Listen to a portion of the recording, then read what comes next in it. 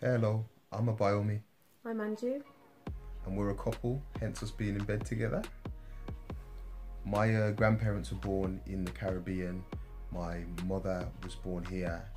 My father is from the Caribbean as well, and I was born here. My grandparents were born in India, as well as my parents, and I was born here in the UK. Today we're going to have a little discussion. We just thought it would be useful to have a discussion about race, and so we've already had a discussion which you may or may not have seen. Go see that. But yeah, it's something that we do all the time, so we thought it'd be useful to kind of share this to the wider world and record it. Today specifically, as part of our conversations around race, we want to talk about the race card. Do you want to define what the race card is, just for those who don't know? Yeah. Right. From my understanding, it's when a person of colour deliberately or falsely accuses another person of being racist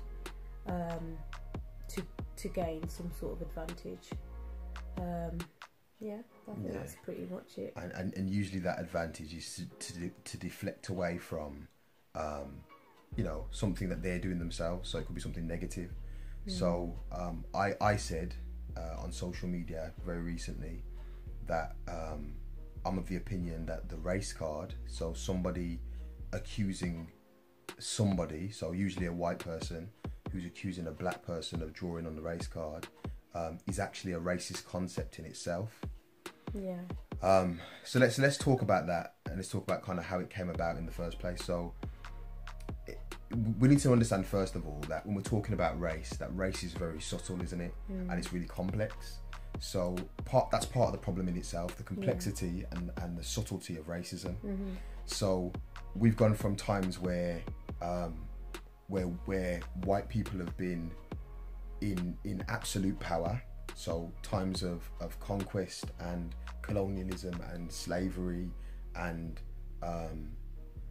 just sort of white superiority, a period of time of white superiority, to now a time that would seem as if things are more equal, right, in terms of power. So you would not say the world that we live in now is necessarily a white man's world. There is still kind of remnants of that in terms of old money and old establishments and stuff. But generally speaking, on the streets, you wouldn't say that it's a white man's world, right? Yeah. Although it definitely has elements of it being a white man's world, and there's definite sort of nods back to that when people talk about making places and situations and things great again, like making America great again. It's those kind of times that they're talking about, right? So that's the subtlety of racism. They're not going to look in your face and say you're a nigger or you're a Paki or you're X, Y, and Z. Now we live in a world of microaggressions.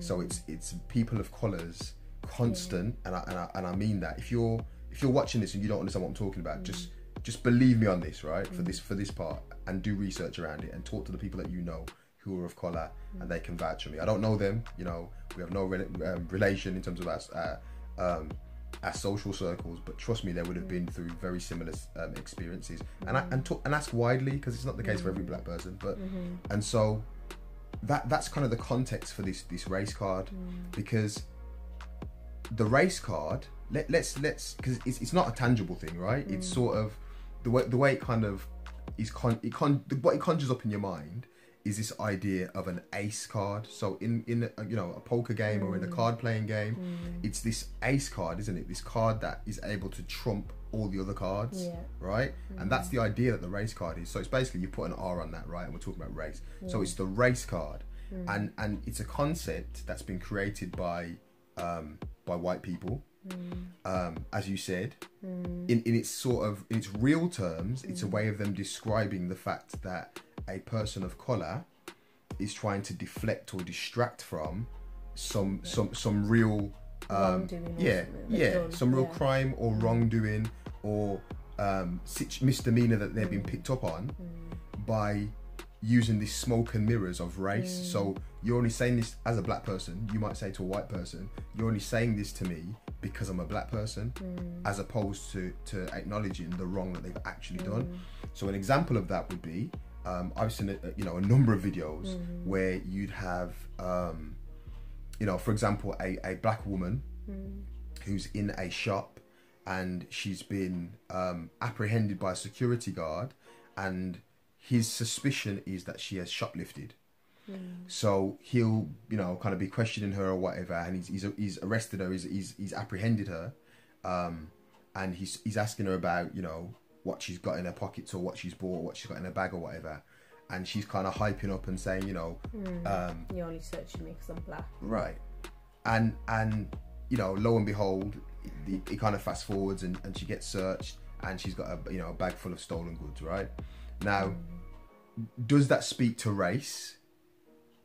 Yes, in some ways, no in other ways. So we know, for example, that stealing is not a black thing, right? It's not it's not specific to black women or to black people, right?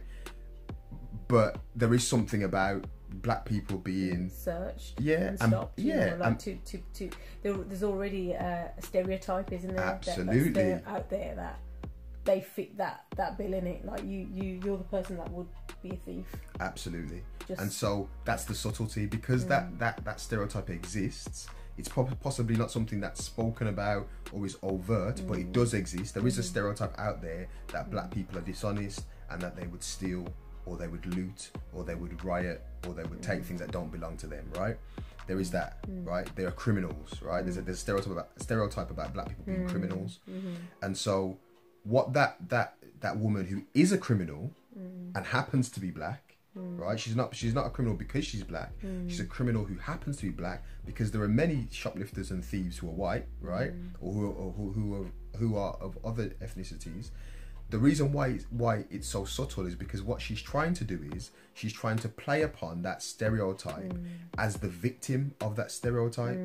But in this case, she happens to be she happens to be fulfilling the stereotype, right? In that sense, what she's doing is she's abusing the race card, right? Because it should be that a person who does feel victimized because of their race, which happens all the time, which I've just described, should be able to say, I'm being victimized. But what she does is she's played now into this subtlety of empowering white people to even think there is a race card, right? Because what they're trying to say is that this whole so it's mad, because when we say race card, again, there's sort of room for misunderstanding of meanings, because you could be talking about the race card as in the genuine race card, i.e. somebody calling out racism against them, or you could be talking about the accusation that there is a race card. So it's a very tricky thing, right? But I guess what we're talking about, when it's being misused, it kind of loses its whole. The argument's lost, isn't it? Do you know what I mean? Because obviously, what we're trying to say is that why is there a race card? Like, should a race card even be a thing? No, race card, it should. It's there, and you shouldn't ever have to feel to say that you're victimizing me because I'm black. Like, that shouldn't even be a concept, right? It shouldn't be. But adding to the subtlety, this is part of the thing, right? Because adding to the subtlety is the fact that many white people who are racist don't see themselves as racist, right? Because again, racism isn't this overt thing. It can be, and it is in many places and in many circumstances and situations. But I would argue, from my experience, and we're not experts as we say, but we are experts by experience, that the racism that I've encountered has been majority by people who have done it very ignorantly. So they're racist because of their behaviours and their attitudes, but they don't own those attitudes or they're not knowingly racist. Exactly. So examples would be that somebody would say to me, you're just pulling the race card there. That in itself is deeply racist, right? It's deeply racist. But I'm now, where does that come from? Where does that actually, what's the root of that? Because for you to say that you're pulling the race card, like, what does that actually mean? You know, what did you mean by you saying you're pulling the race card? Well, what it means is, I'm not, the person's trying to say, I'm not racist, I'm not racist, and because I'm so certain of the fact that I'm not racist and that my motivations for saying or doing what I've done are pure, or is pure, therefore what you're saying must be just some illegitimate way of responding to me, but using race, right? But the problem with that is, usually it's somebody actually, it's usually a person of colour trying to make mention of or raise the fact that they're offended or insulted or hurt by some racist behaviour or language or attitude or microaggression that's been projected towards them, right? And so they're saying, this has happened to me, or you're doing this to me, and that, or you're doing this thing because of the fact that I'm black, right? Which again could be an unconscious bias, because there is unconscious bias. So unconscious bias means that you might be biased against somebody or towards somebody and not even realise why you're doing that, right? And that's a real thing. That's not made up. That's a real thing, right? But because racism is so subtle and is generally not understood by white people, it's not, because, and again, I am of the belief that that racism is a white problem. It's something that white people do to other people. And before you shout me down and before you get angry about that, there's sort of deep reasoning about that, but I'll make it as simple as I can. Racism basically is a thing. It's not. There's bigotry and racial hatred, which is one thing, and there's racism, which is a different thing. Yeah, but they're very similar. They're different, but very similar. So, so black people can be guilty of racial hatred.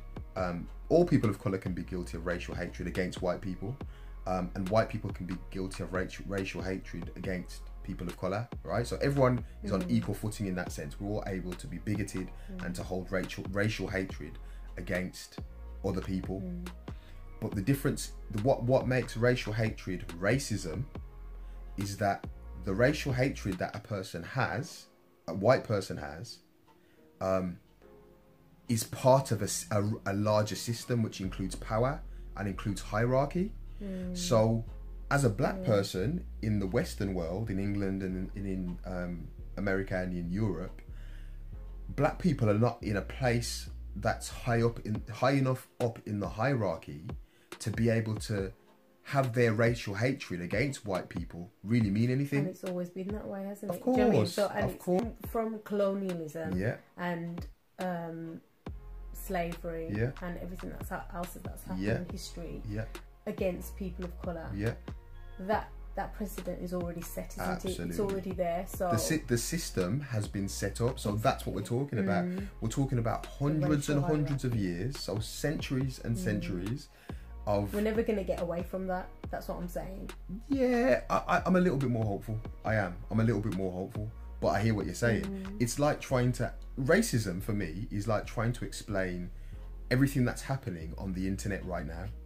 It's a world in itself, isn't it? Exactly. Because the internet hasn't been going on for years and years, but because racism has been going on for so long, and because it's seeped its way into every part and every fibre and fabric of life and interactions with each other, and because it's embedded in our human psyche, and so our attitudes are shaped by it and our perceptions are shaped by it, it's going to take a whole heap of work for us to undo that. And that's what this conversation's about, isn't it? It's about promoting anti-racism. So we have to be more hopeful. Yeah, we have to sometimes you just get like so overwhelmed by it. Like you sit and think about it and you're like, wow, like it's so deep in it. It's just so big and vast. Like, how can we break this thing down? And obviously, I don't want to be totally pessimistic, that nothing can change, because I really do believe for change. I hope for change. I pray for change. I really want change for my kids. That's what we're here doing. What we're doing. But it just seems so big, isn't it? A big task in it. No, it's it is. Wow, it is. like how are we gonna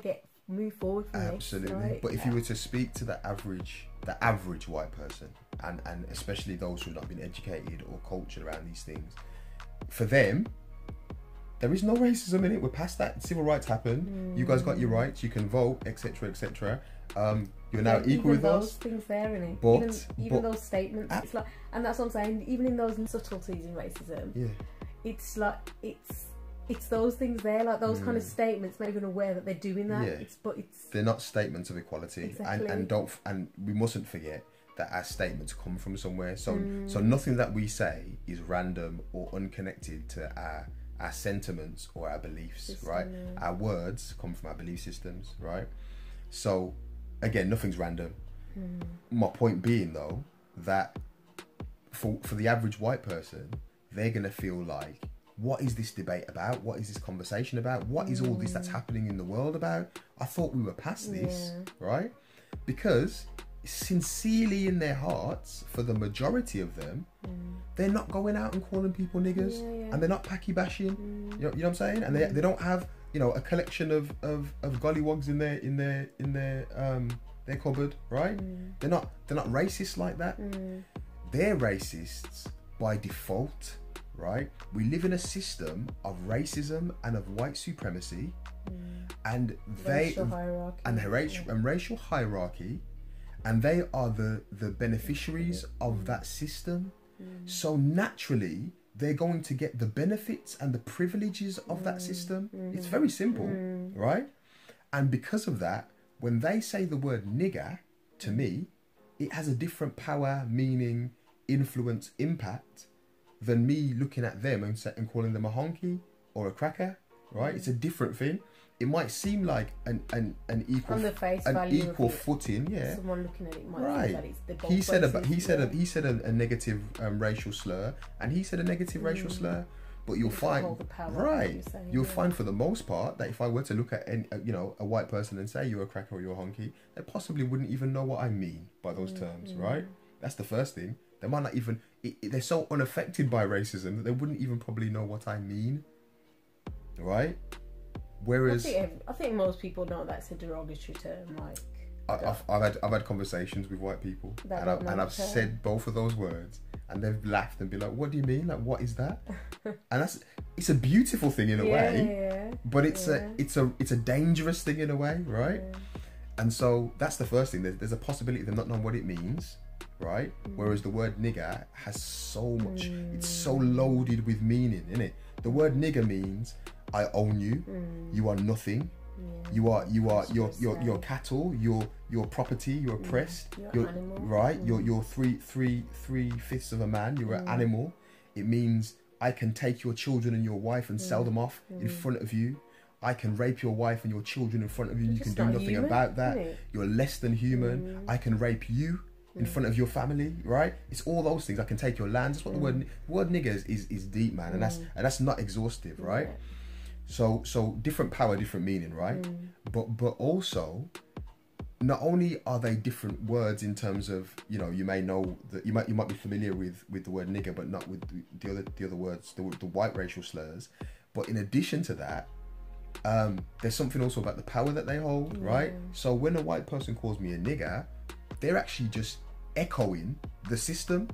I face being called a nigger subtly in all the interactions that I have with white people on a daily basis, and with the media, and with the police, and when accessing medical services, and right. So it's their word nigger as an individual to me as a white person actually holds far more power because it echoes out the system, and I hear all that and feel all that, and I'm faced and reminded by all that in that moment. Whereas if I call a white person a honky or a cracker or whatever word I might call them, that's just me calling them that word. You see the difference? There's no power in that. I can't change it. Telling someone to F off. Absolutely. Absolutely. It's offensive, or it may be offensive, but it certainly doesn't hold power, and it certainly isn't an echo of something that's really impacting their life, right? And that's why to them, this race thing is a moot point or a past point, something that we shouldn't still be talking about, because for them, they feel like it's not an issue. But we can't feel like, as people of colour, we can't feel like that. Not because we don't want to, but when we're never in a position where we can safely feel like that, right? So that's the difference. So I hope that we're kind of helping in terms of unpicking the subtlety of racism. And this is just some lay people's kind of way of addressing and kind of unpicking and talking about this. But going back to the race card, it sits within such subtlety that even for a white person, when they're saying you're pulling the race card, they might not mean that in aggressive or racially aggressive terms. They might not mean it as a racist, but I think their reasoning is that you're saying that I'm racist. Like, you're accusing me of being racist, and I'm not racist. Like, for them to even say that shows that there's a problem there already. For you to say, like, why can't there just be a problem? Like, right. Do you know what I mean? Right. Why can't it be that X, Y, and Z has offended me, or that was wrong? Like, why does it even come into it where you have to say that to someone? Do you know what I mean? And why is the race card a thing? Is the point? Why is it a brand? Why is it a thing? Why is it that you can speak to unrelated white people and they talk about the race card? Why is the term a term? So why isn't it some undefinable thing that we say? Why isn't it that some person says, oh, you're using race as an excuse, or someone else says, why is it the race card? Right, it's been branded, coined, right? Right, it's been coined, right? And so what my argument is that in itself is racist, because white people live in this privilege and they don't have that you know, that thing against them. You can't speak into, you can't delegitimize somebody bringing that thing forward. And again, I'm the first to say I've seen people of colour abuse race as race as an issue to kind of detract from the fact that, or distract from the fact that they're doing something wrong. That does exist. I'm not saying that at all. I'm not taking away that at all. But we still shouldn't create this concept of race card. Go on, sorry, you were gonna say. No, I was just gonna say that, like what you're saying, but it's just bad, isn't it? Like, just that how people of colour have made it a thing as well, because of them doing the very thing that they're being accused of, and then using that as a thing that's saying that, you know, you've picked on me because I'm black, or I'm Indian, or whatever. That it's almost like it reinforces it as well. Do you know what I mean? It's like, and I think that's the power needs to be killed in that place as well. Do you know what I mean? Where we shouldn't be using it like that. Do you know what I mean? We absolutely shouldn't be, because it's a real, it disadvantages us. Of course it does, because it's a selfish individual way of getting advantage for yourself at the expense of everybody else who's of your race, who is actually experiencing real racism. It's a false flag. It's a false flag. But however, there are many false flags in life, right? So the example that I always give is of the concept of rape. Now, no person in their right mind, no decent human being would condone rape, right? You know, men largely, women do get raped. Women do rape men as well, but it's legally sexually abuse, right? And men rape men as well. And men rape men, right? So we know that. So we know that men. It's not. I wouldn't say it's a common thing, but it happens more. It happens than we know about. Yes, but more often than not, it's a case of a man forcibly having sex with a woman, right, against her will, right? So no one who's sane and logical and decent is going to say that's an okay thing to do. It's an absolute crime, and it's an absolute violation. No, I won't say it's an absolute violation, right? For that to be condoned, right? And we also know though that there are a small percentage of people who cry rape, women who cry rape and say, I have been raped by a man, usually a man of some influence or having some sort of you know, stardom or fame or money or whatever, of accusing a man of raping them, right? And falsely accusing. So we learn afterwards that did not happen, right? And sometimes we don't learn that it didn't happen, and men go to prison for that, right? So there's a real thing about rape and us trying to, as a society, deal with rape. And there's another thing about women falsely accusing men of rape.